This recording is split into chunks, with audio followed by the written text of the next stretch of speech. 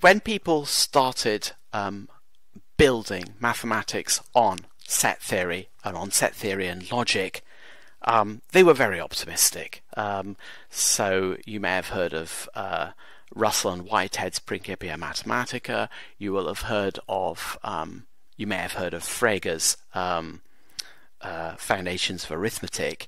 There was an idea floating around that maybe you could reduce mathematics to pure logic. You could reduce set theory to pure logic. You could write down a list of axioms that were self-evidently just logically true and deduce everything from them.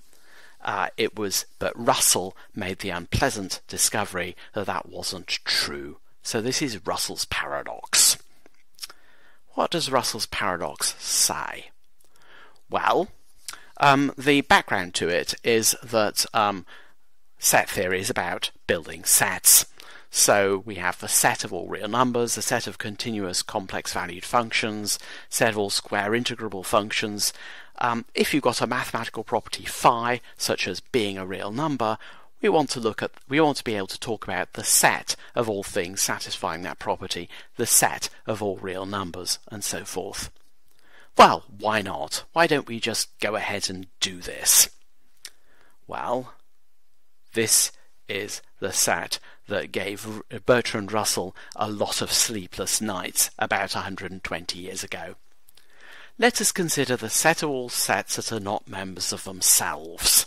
So capital D is a set of all x such that x is not an element of x. So the set of natural numbers is an example. The set of natural numbers is not a natural number. The set of square integrable functions is not a square integrable function. Okay, is D a member of itself?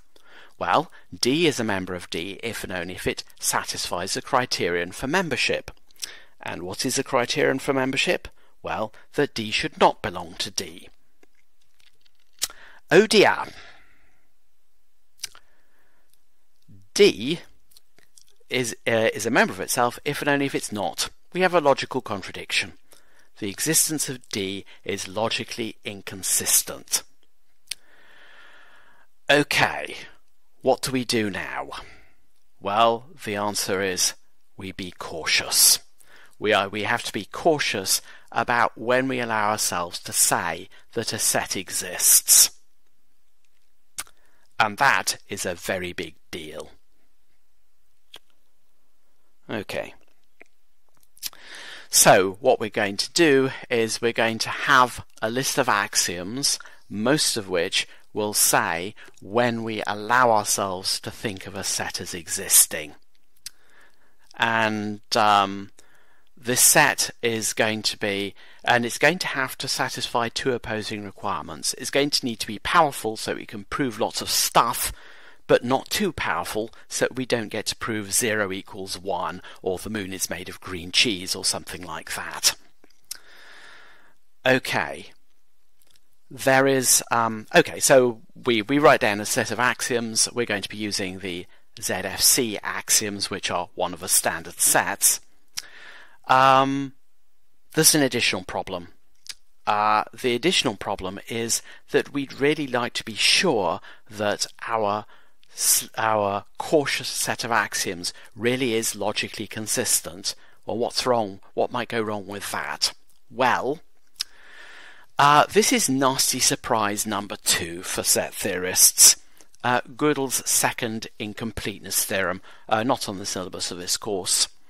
It tells us its implication for set theory is that if we have a nice set of axioms that we want to use for set theory, we'd like to prove that it's consistent, but we can only prove that it's consistent if it isn't. Point being, of course, that from an inconsistent set of axioms you can prove everything. So if theta is inconsistent, you can prove everything. You can prove, in particular, that theta is consistent. You can also prove that I am the Pope, and the moon is made of green cheese and stuff like that. So If our set theoretic axioms are logically consistent, then we'll never be sure about it, because the Gödel's second incompleteness theorem prevents us from knowing. So the ZFC axioms, they've existed for about 110 years now. Nobody has yet deduced a contradiction from them, so we're optimistic, but we'll never be sure that they're okay. That is a bit of a problem. So when we're founding mathematics, we want to build mathematics on a foundation that's firm and solid. Gödel says that we'll never be sure that set theory is firm and solid. Oh well. Okay, so that's a background to the ZFC axioms I'm going to be presenting.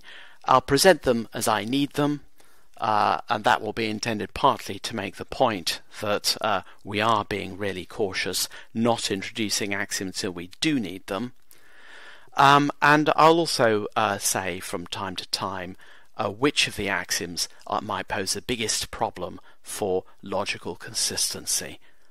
So if ZFC does get proved to be inconsistent in 2050 or whenever, I'll indicate which of the axioms it might be that has blown our set theory out of the water.